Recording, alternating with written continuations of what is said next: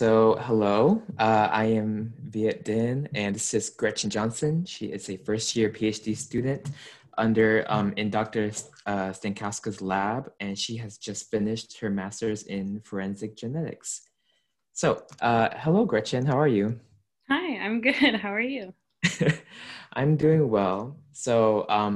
First of all, can you tell me a little bit about what you study? Like, what are you doing in Dr. Stankowska's lab?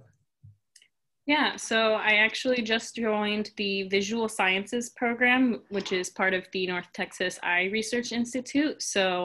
We are studying diseases of the eye, specifically in Dr. Stankowska's lab, glaucoma. Mm-hmm. So, And what brought you to that field of study? Like what told you that this was the path you wanted to join?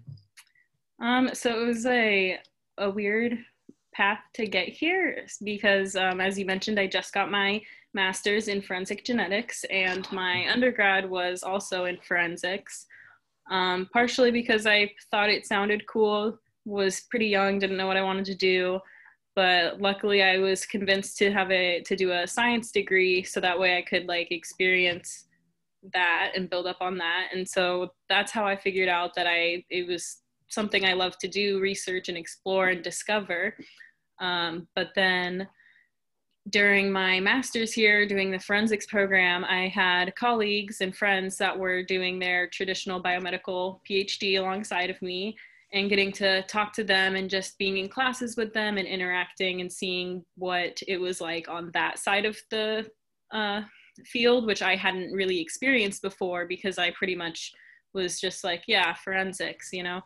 So just after seeing that and being like, oh, I hadn't really considered this before, that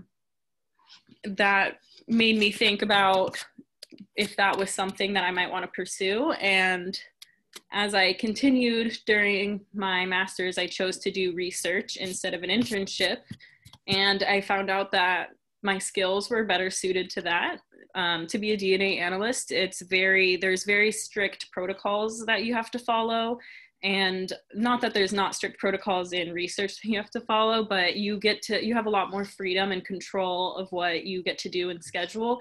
So if you get a certain result, you are free to be like, okay, well, I think this means this, or like, let's check on that. And so in forensics, you don't get to do that because you're dealing with evidence in most cases. So just figuring that out and figuring out that doing research was something that would make me happier in the long run is something that pointed me to apply and luckily get accepted to the PhD program.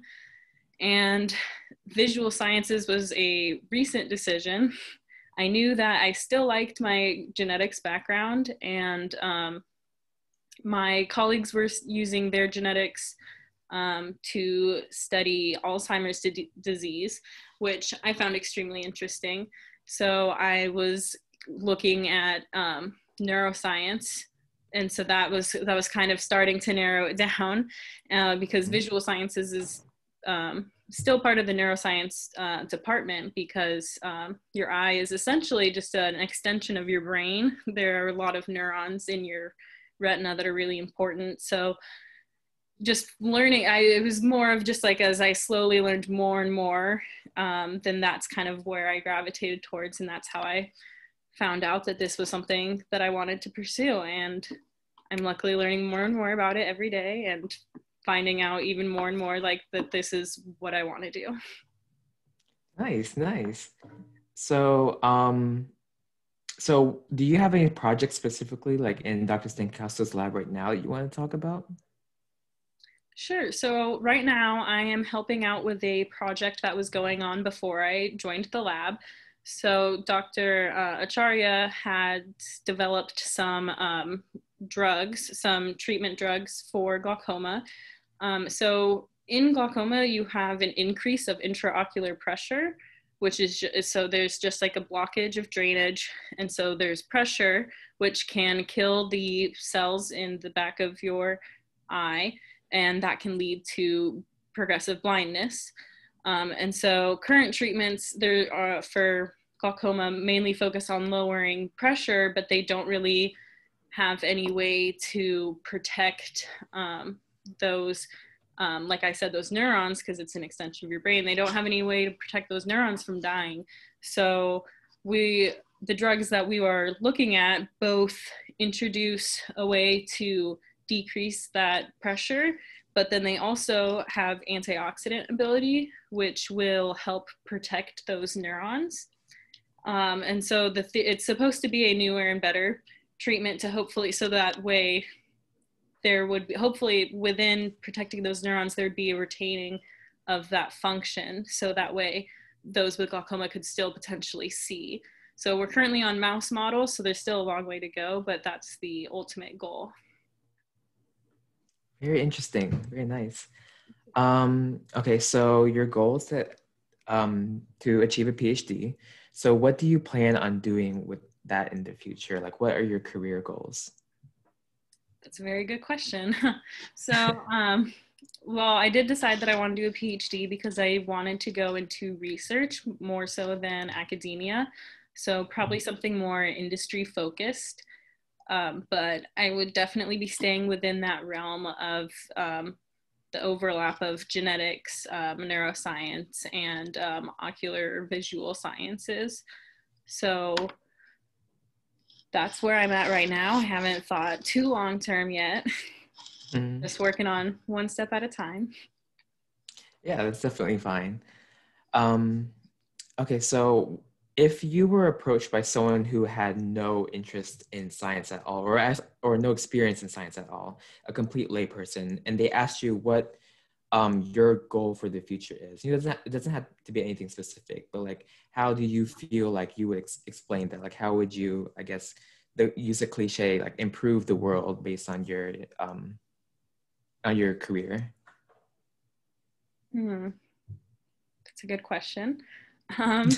Well, I guess I would say my goal with my career in the field of biomedical visual sciences is to ultimately improve the quality of life of all human beings, not just Americans, really.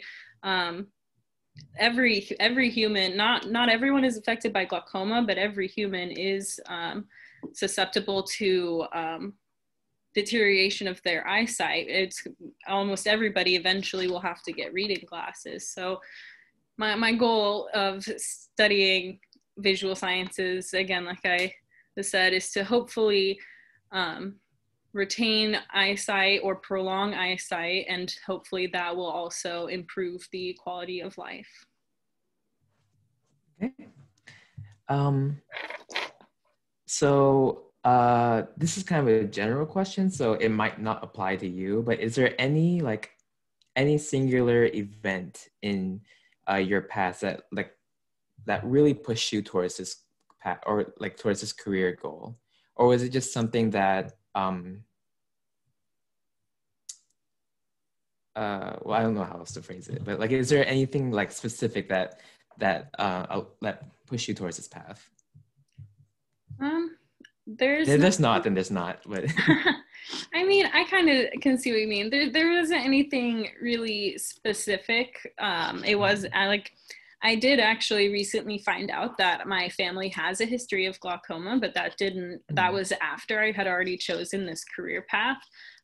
So I think I've just pretty much always had a desire to help people and be useful in some way. I initially thought that my way of doing that would be working in forensics to help solve criminal cases, but whenever I realized that I would be better utilized elsewhere, then that's where I moved to.